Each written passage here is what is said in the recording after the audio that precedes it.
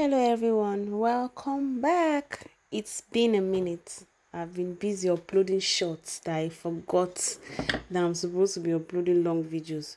So this is a quick one. We are revamping today.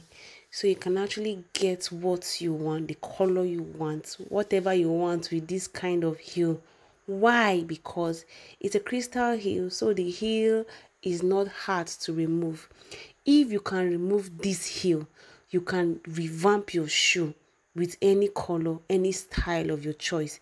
It is when it's an iron stone or a nail that you find it very hard because you would not know where the shank is.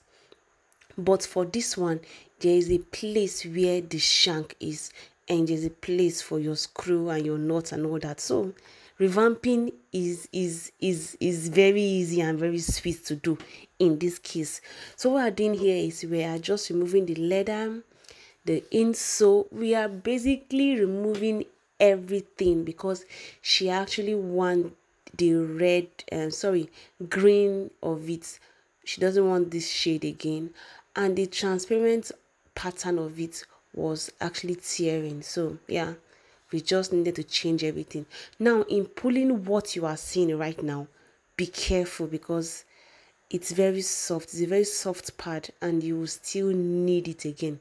So I went ahead to draw the pattern and I traced it on a cardboard, and this is what I came out with. Now for this inner pattern, and since I'm not using the other insole, I just drew it out and just traced it as in no time. I just drew it out and traced it, and I'm using a a Mako 2 for this. While this other bigger inner part, I use the lining for it. That's the insole for it. So since you are not using the insole for the old shoe, you are just tracing everything down. Now for this line, I just use my ruler and 14 inches. And for the part, what I did, I just traced everything out on a cardboard first. Then with the cardboard, I was able to get whatever I wanted.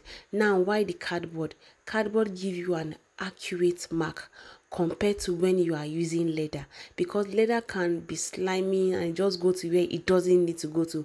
But for the cardboard, it is stiff. So yeah, you just need to trace on a cardboard first to get accuracy and be sure of what you are doing. So what I did here is I applied gum already. To get the front part, that's your toe area, you apply gum and just carefully pleat it. Remember, carefully pleating so the pleating will not show at all. So you're just carefully going on and on with it, and then guys, you are done. I think shoemaking is just about patience and you will arrive at what you want. It's when you are not patient that your work end up not being neat, or maybe you're a learner or something. But when you do over time and you are patient with it, you will get what you want. Now for this other side, I had already applied gum. You know, it's a revamping now, so you are just doing a replica of what you had with a brown new shade of a brand new shade of leather, and maybe a different design. It just depends on what you want and what the customer wants. So yeah, this is what we are doing. She wants a green, and it's a green we got for her. So we're just going on and on with this line part. Now if the extension of this 1 inch line part is too lengthy for you, you can simply cut it. Yes, there's no biggie, there's no big deal in it.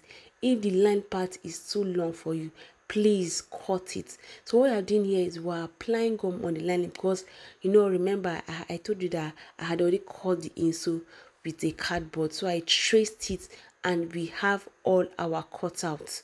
Yes, all our cutout is ready so that we'll not have to be wasting time because we already know what we are doing.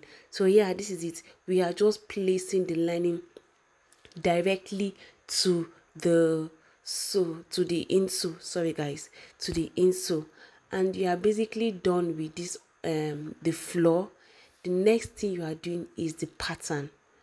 Now for the pattern, most of these heels we buy, the last used to last it can be very hard to find when you are trying to last for yourself.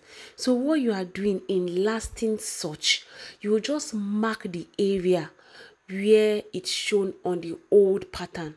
You can use your lead, that's your magic pen, or a pencil. Just mark a visible part so that you will just place it just as it was in the former pattern. Now it might come out in a very awkward way. It might not be properly lined and shaped just as the first one, that's the one you removed, but you will get what you want. And when you wear it, you will actually achieve what you want, but it will not give you the shape. Truthfully, it won't give you the shape just as the first one. Why? Because you don't have the last for it. But don't worry, you will still arrive at what you want. Now if you are not sure, you can use your feet to last it if it's yours. If it's not yours, just line it based on how you saw it in the first pattern, and guys, you are done with it. What you are doing here is you are just applying gum. Since this is not a leather, I did not file it. I only filed that green part. So I didn't tell you guys. I only filed that green part, and that was it. So what you are doing here, you are just applying your gum. Allow it to dry. When it dries, so I forgot to tell you, I had to open that other side so that we will screw in our crystal heel. Yes, so that was screen our crystal heel. And that's it for our tutorial today. I hope you enjoyed it, and guys, don't forget, I am always open for questions. So what you are doing here, you are just screwing the heel back. That's the fun about buying crystal heel. It doesn't give you stress at all, unlike that iron stamp. That one is serious headache. Anyway, shoe is shoe, so you just need to get the one you are comfortable with and the one that will not peel. But if it peels, please revamp instead of throwing it away. See the final outlook of our green crystal heel. It's so beautiful. Thanks for liking, guys. See you in my next class. Bye.